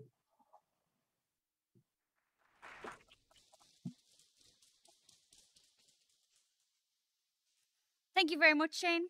It's very interesting to see all these common challenges. I think so. We've had a lot of these sound bites, quite quick snaps, but it's also interesting to see how they have a very common thread throughout. I would now like to introduce our last speaker from this section, which is Hans Schutten, the Programme Head of Climate Smart Land Use at Wetlands International. Thank you, Cisca. Esteemed ministers that are here in part of the audience, but also all the people here in the audience and also online. Thank you for giving me time to talk. And how shall I follow up from all these esteemed speakers? That's not easy, is it? A lot of it been said and a lot of it already been talked about. But let's hark back a little bit. Who are we as Wetlands International? We are the global NGO that responsible and that drive forward wetland conservation and restoration. But if you think about our motto and where we are, we inspire and mobilize society to safeguard and restore wetlands for people and for nature. So what we can bring to this budding initiative is that we can bring the worldwide perspective, because let's be really honest, what we are here talking about at the moment in Europe and bringing an initiative has already been done across the world. When I think about the work that we've been doing since the turn of the century in Indonesia, whereby we've created sustainable business models for the Indonesian farmers to understand how we can bring sustainable livelihoods and marry that with the protection and the maintenance of the peatlands and the maintenance of the high carbon in there. So it's really important to build on that. As I said, Wetlands International has been going for more than 40 years, and we've got that global perspective that we can bring to bear. On peatlands, we've been going since before the end of the last century, and we stood at the cradle of building that knowledge base, which is actually essential to all the work that we were talking about here today. So from that global perspective, we can bring that in there and really can make it work for communities. Because if there is one thing that we've learned across the world is people need to be at the center of the solutions. If we do not create long-term sustainable business models, if we do not create buy-in from the people on the ground and from the communities of the ground, then we can have projects, but we won't have longevity. We need to get in there, and we need to get in between the people and in the mind of the people in the communities. Whether or not that is in Scotland, whether or not that is in Iceland, or whether or not that is an island, sustainable business solutions are absolutely key. So let's think about those 4 concepts that we've been talking about quite a bit and have been talking about over the last hour and a bit. So at first of all, we need the knowledge. Where are the peatlands? Yeah, and in what state are they? And what kind of carbon emissions are associated with it? What kind of biodiversity values are associated with it? And what kind of economic opportunities are associated with that? So that knowledge is key. But let's also be very clear that knowledge needs to be not only within the protected areas, but also outside the protected areas, because the challenge outside the protected areas is much greater than within the protected areas. So there are a series of projects and knowledge bases already there. Franziska from Greifswald Mire Center already showed that amalgamated wetland map 2.0 with really show a peatland map 2.0, sorry, and I really jump across here wrongly, whereby we show the the current state of knowledge of peatlands across the globe. That's really critical and that's really important, but we need to build on that. 1 million square kilometers of peatlands in Europe across 45 countries. So it's a European-wide problem, wider than the European Union across the European continent. There is really interesting projects starting to happen at this moment outside this initiative. For example, a recently funded European research project called Waterlands that really brings together the knowledge on how to develop and deliver sustainable and long-term successful restoration projects based around finance, based about ecology, based around hydrology, based about projects rooted up and rooted in society and the comms around it. So let's build on these initiatives and let's include them. And let's not try to reinvent the wheel with this initiative, as important as it is. And that's great what's already there. The second important thing is practice. How do we do and how do we restore these peatlands across Europe? And there is a lot there that we can bring in. We've got experience in Russia, whereby after the devastating 2010 fires with 50,000 excess deaths due to smoke coming from burning peatlands, we've restored over 100,000 hectares of peatlands there. Well, let's bring that knowledge back into again. From there, via the work and that's been done with budding projects at this moment in time across Europe, together, for example, with Rewilding Europe, but also let's really drill down in that. Let's not only make it government focused, but let's look at the business initiatives as well. There are clear budding business initiatives that are willing and capable of actually restoring the peatlands, purely based on a business initiative. Let's pick that up. Because let's be really honest, as governments across Europe, we can set the framework, we can set the infrastructure, but we haven't got the money to restore all these peatlands. That far outstrips the budget that we have. So we need to talk to business to deliver this on the ground. The third important component in that square that I always see that outlines successful peatland restoration projects is the policy. Policy is absolutely critical, and whether or not it is at European level, we talked about CAP and adverse and really perverse subsidies that are still supporting drainage rather than restoration. Let's work together on that and make sure that that is not happening anymore, and let's have a concerted voice in Europe. Wetlands International is working through a combination and has got a group of like-minded organizations, and we've got a European association that's got a strong voice in Brussels. Let's use that and let's build on there, and let's use this initiative to amplify that. We've got member states and we've got members within governments. Let's use this contact. We've got members within civil society. Let's use that and build upon that. What is clear within me thinking about it, one that I haven't seen a lot of, is the European Environment Agencies. Whether or not they are the environment agencies within individual countries or the European Environment Agency across Europe, and then including Russia as well. Because if we really truly want to restore peatlands, we are starting to impact hydrology. We're starting to work on impacts on water quality, water quantity, and people's livelihoods. So the European Environment Agencies and the European Environment Agency needs to be dovetailed into this. Otherwise, this will be a really good initiative, but it won't deliver on the ground. And as Wetlands Internationally, one thing that we really want to do here is make this an initiative that delivers on the ground and not another talking group.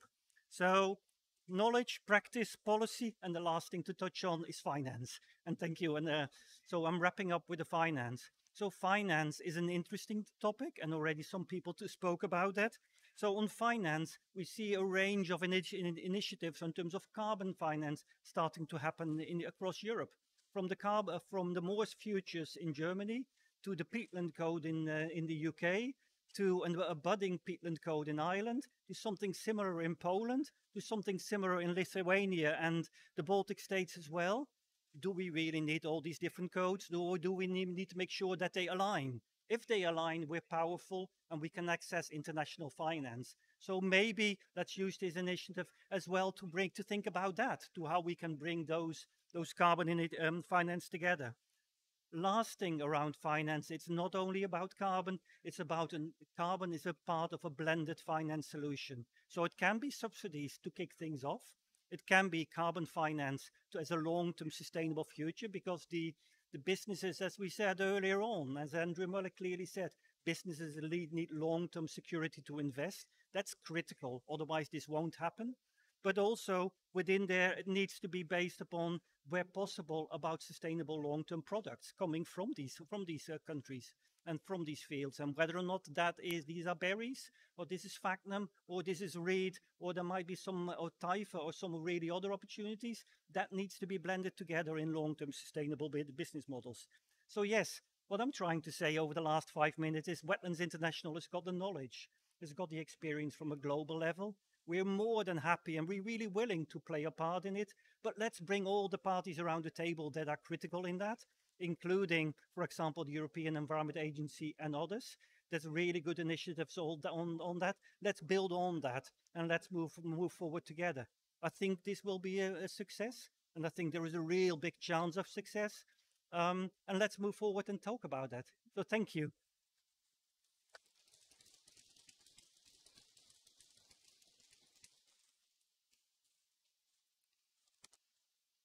Thank you very much, Hans. And thank you, Cisca, for moderating the event very well. And we have still a bit of time left for the discussion about, because what we see now today is that there is really some interest from several European countries and organizations and stakeholders to start working and shaping and discussing a possible European collaboration for peatlands. And so we will have a short Q&A to be able to discuss and think about it, how we can shape it together. And I would like to invite Mr. Malcolm Noonan and Mr. Guðbrandsson. Maybe you can take a place here in the front together. And then we have some questions for you. And I would like the audience, there are already a lot of questions in the chat, but please ask your questions. We might have some time to take up some questions, especially the ones that I like mostly. So thank you for that.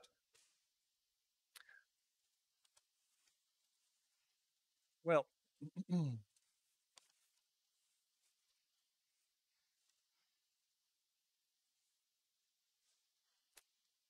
I will start with Mr.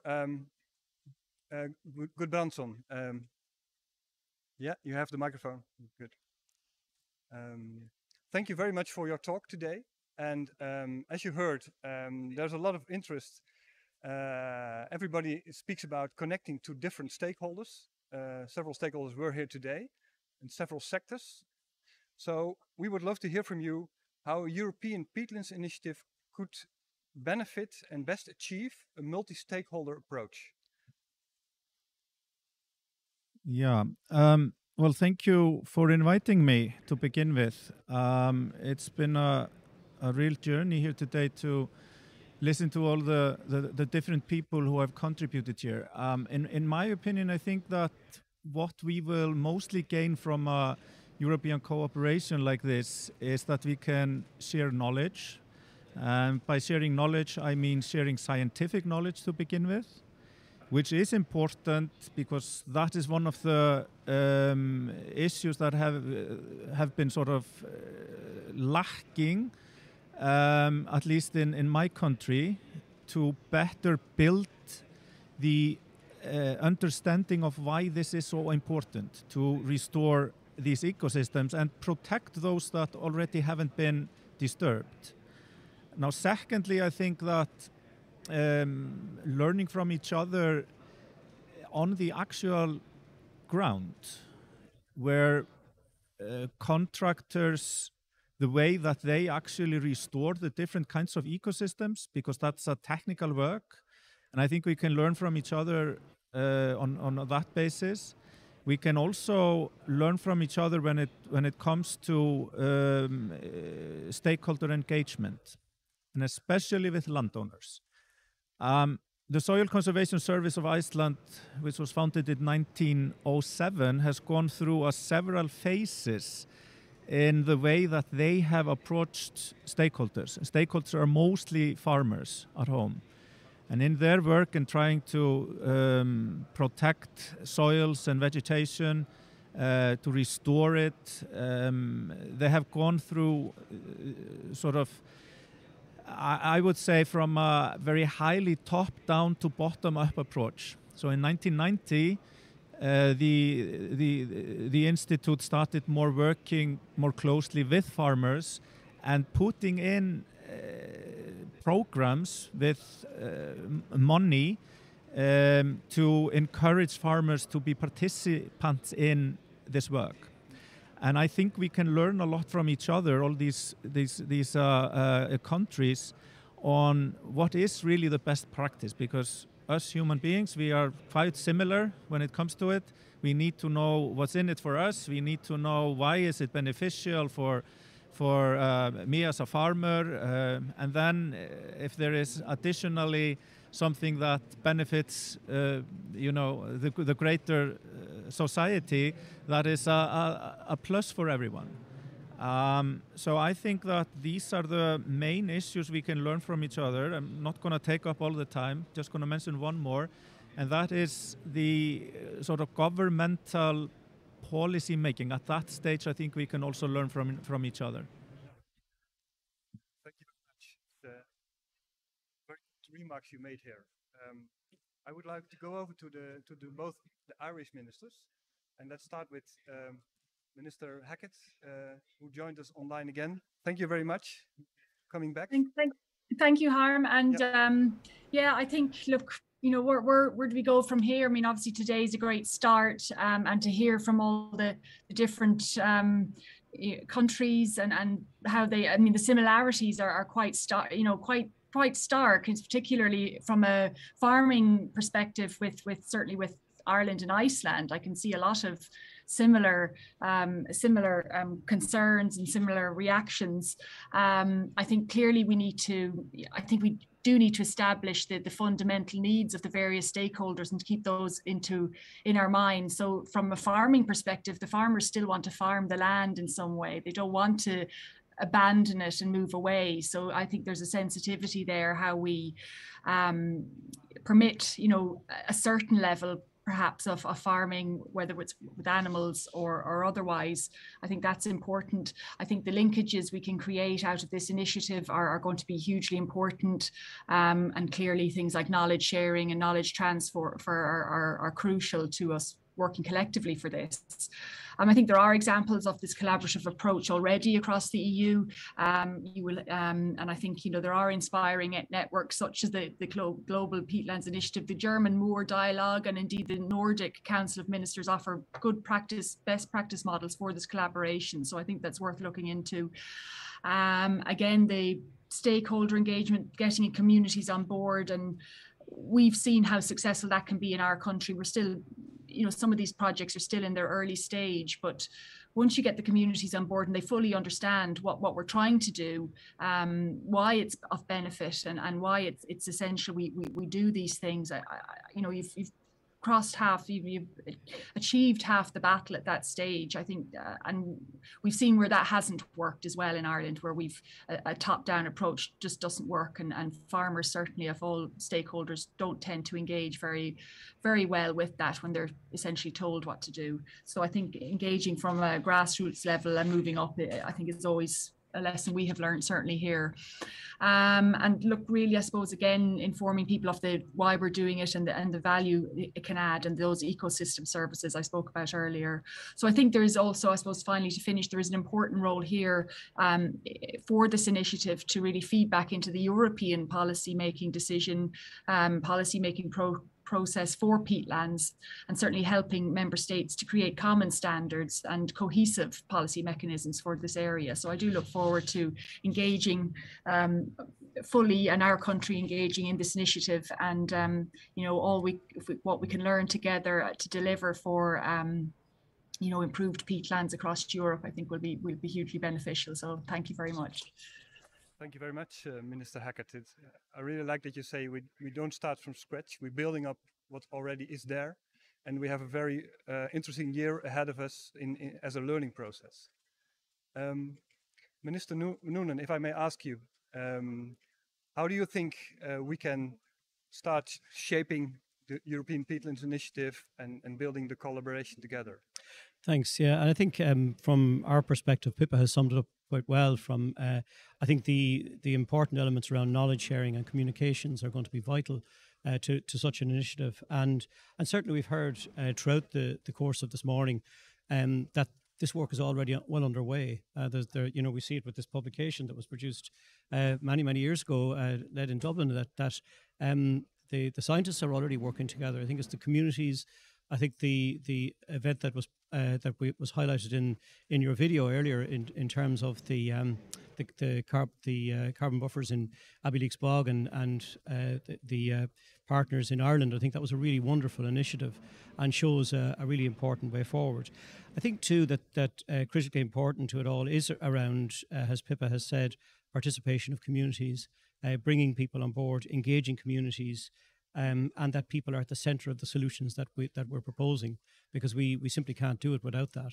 And I think there are probably significant knowledge gaps still there, but I think the research projects that we've seen on show here this morning have right across Europe have shown how the science is consolidating and showing a common way forward, both through the appropriate hydrological measures that are required to reduce carbon emissions, but also from the other initiatives that are taking place. So I suppose the ongoing work that we have to do is around sharing the work that we have and the experience that we have on our peatlands through different forums in the scientific community and the existing peatland projects and the institutions and governments, landowners that work together to enhance the interfaces between science, policy and practice and move towards a positive outcome for peatlands.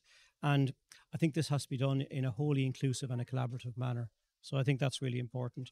So I really think as well that it's up to countries in particular who are privileged to hold significant areas of peatlands to shape any future of a European Peatlands Initiative and agree on a common process of development and structure of an organisation and governance, and taking into consideration the broad range of stakeholder inputs. So I think we're in a good place for this. You know, I think I certainly feel very inspired by what I've heard this morning, by the various activities that are taking place here, and for me it augurs well for a common sense of purpose around this initiative.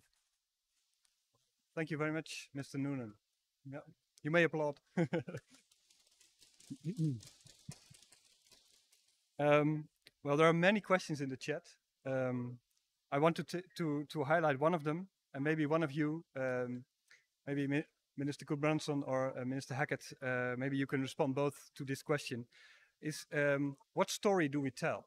How do we frame wet peatlands as progress in contrast to the outdated understanding of drainage as progress? You both touched upon it from a historical perspective.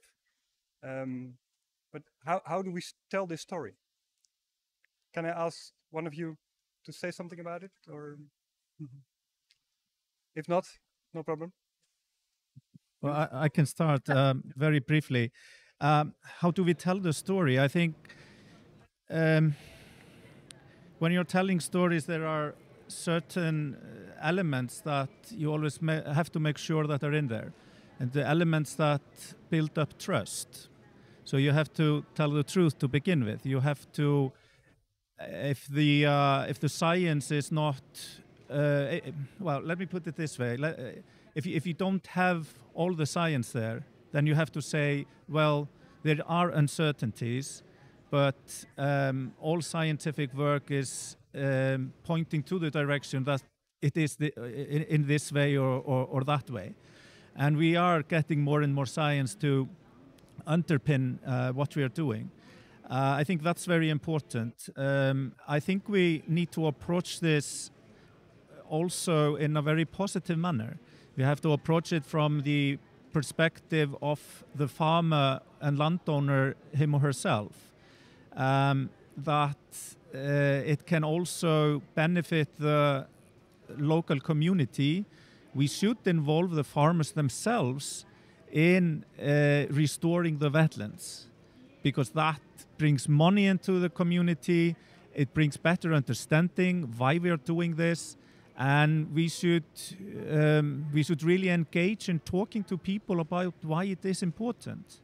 why it's important for the individual farm, how they can decrease their carbon emissions, how it's important on a regional and on a national scale. I think these are the most important elements in how we tell this story, and we should always aim at or strive for a success and try to get people to feel like they are part of or they are real participants and really contributing to a success which has to happen to not only save the planet but to save lives and livelihoods. Inspiring. I was just going to respond briefly, Minister if Hackett. that's all right.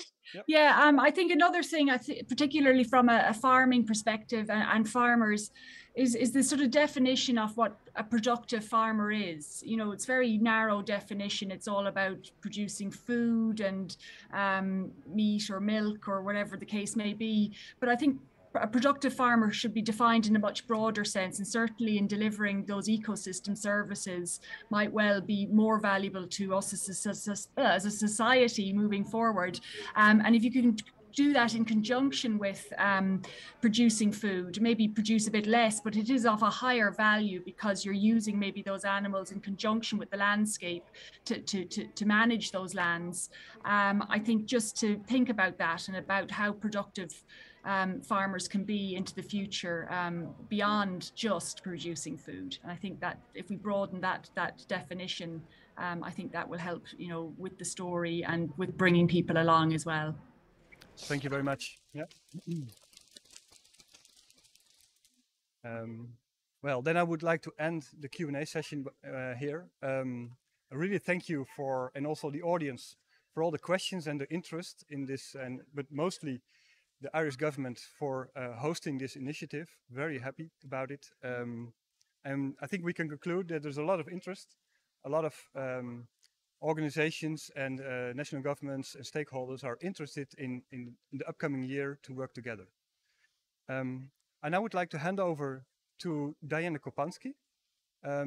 She will present us a call to action, and she is, of course, one of the initiators of the Peatland Pavilion, and she's the coordinator at the Global Peatlands Initiative. Welcome, Diana. The floor is yours. Thank you. Thanks so much. Your Excellencies, dynamic speakers, peatlands enthusiasts, and people around the world. My name is Diana Kopansky, and I work for the United Nations Environment Program, and I have the honor to lead the Global Peatlands Initiative. It's an international partnership working to save peatlands as the largest terrestrial organic carbon stock. And over the past 5 years, we've grown to a partnership of 46 different organizations, from youth groups to NGOs to academia, networks, and private sector innovators. We are a diverse group of GPI partners and many more working in collaboration for the benefit of all. And in the past years, I've seen a number of emerging regional initiatives emerging from ASEAN region, Patagonia Peatlands Initiative, strengthening network across the tropics, Canada, and now this discussion for Europe. It's really a pleasure that I have the opportunity to listen to your exchanges. This discussion has been building over the past years, and honestly, it is wonderful to see the momentum of an idea shared amongst many along my peatlands journey through Europe, transforming into a will and a desire for action here now. I'd like to share with you all a call to action and invite you to leap over the lessons of those who've gone before you and be the change makers for nature, for climate, and for people. The climate and nature actions need to include conserving, restoring, and sustainably managing our precious peatlands. Although peatlands are estimated to cover at least 3% of the global land surface area, they hold at least 30% of the world's terrestrial soil carbon. It's about twice as much carbon as in all the world's forests combined. In many European countries, Peatlands have been degraded and converted to other land uses. And although there's good in-depth knowledge on the importance of improving soil and water systems and facilitating innovative restoration and recovery of peatlands, much of that knowledge remains at the national level. We've seen the benefits of sharing and exchanging peer-to-peer and across disciplines, across sectors and regions and cultures. And so in close cooperation with the Global Peatlands Initiative, today at the COP in the Peatlands Pavilion, national governments and stakeholders have expressed their interest in joining forces to exchange experience, knowledge, and inspire critical joint action for peatlands through a dedicated European Peatlands Initiative. We do believe that stronger collaboration will accelerate and enable action for peatlands restoration and protection. Through consultations, the shaping of a European Peatlands Initiative can do many things. We can gather governments of all peatland countries to work together toward increasing the protection, rewetting, restoration, and sustainable management of peatlands in line with our commitment to implement the United Nations Environment Assembly No. 4 resolution on peatlands. We can raise awareness for the importance of peatlands in fighting the interconnected climate and nature emergency. We can acknowledge the different sectors who are working towards sustainable management of peatlands and join them up. We can stimulate exchanges on sustainable livelihoods, wet use of peatlands, including recreation, paludiculture, education, and help advance the research on alternative sources of growing media. And we can also pilot financial incentives together to close the financial gap for peatlands and nature. In the coming year, I would like to see the European Peatlands Initiative further shape itself, and the Global Peatlands Initiative partners stand ready to support you in this journey. So we call on all people, governments, farmers, conservationists, businesses, bankers, artists, historians, and scientists to gather together and increase your ambition and actions for peatlands to meet the climate and nature targets. Let's work together, not in competition, but in collaboration. I am very grateful for your expression of interest and the true spirit of collaboration. Thank you so much for your work.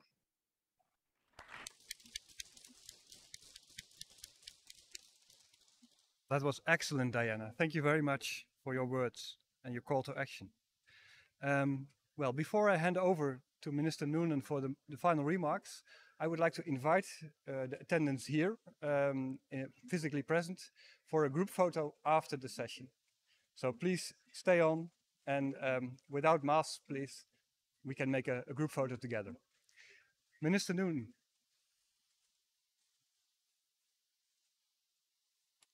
Thank you. I have to say that was a really inspiring session, and really I suppose we spent a bit of time, all of us, espousing our bogger credentials here this morning, but I think we all have bogger credentials. I think we're all boggers because we love bogs, and I think that's the common thread that I have from today's session. And I want to thank everyone for the warm welcome we received here this morning at the Peatlands Pavilion. It's the first place we landed at COP, and it's just fantastic. It's great commonality and great sense of purpose about what we're trying to achieve. We're all here today at this dialogue because we see value in our peatlands. To some, that is a biodiversity value, it's a climate mitigation contribution as a source of economic support, or its intrinsic link to our cultural past, among others.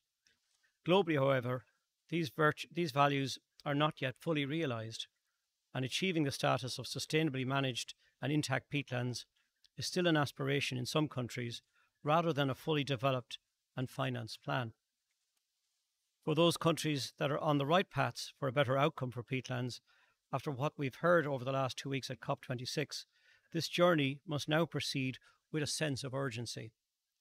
We must continue to map, monitor and assess. Policies can be adopted and adapted for more efficient and effective peatland conservation, restoration and sustainable management as new evidence and work practices emerge. We can look at alternative models of investment for peatlands restoration, like we are doing in Ireland. To those countries who are at the start of their peatlands management programmes, we can offer our experience and our technical assistance.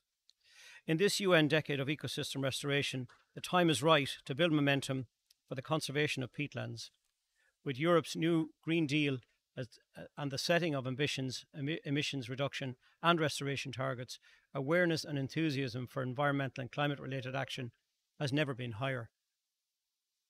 This Peatlands Pavilion, which has hosted a multitude of conversations amongst like-minded international experts, government officials and numerous stakeholders from across Europe and beyond over this week, have brought significant awareness to peatlands.